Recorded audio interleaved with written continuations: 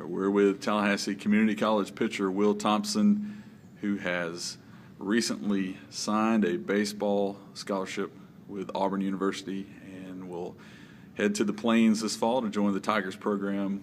Will, first of all, just talk about the decision process to head on up to Auburn.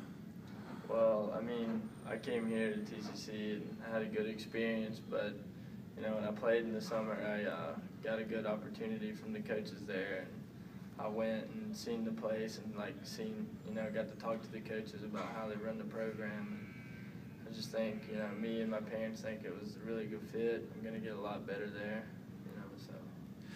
Auburn, of course, in the SEC, so the opportunity, I'm sure, has to be on par with what you've dreamt of from the time you threw your first pitch. Just talk about what it means to fulfill this part of your dream. Well, I mean, I think as a kid, everybody as a kid has, you're going to watch SEC on TV and it being like a top division. A lot of kids dream of one day being able to pitch in the SEC and play for one of those teams. And I mean, there's probably a lot of kids that would love to get the opportunity, and I'm definitely one of those kids. And what about your 2 years at Tallahassee do you feel has helped prepare you to make this jump? I think just as like an individual and character, for sure. When I was here with TCC, it helped me a lot.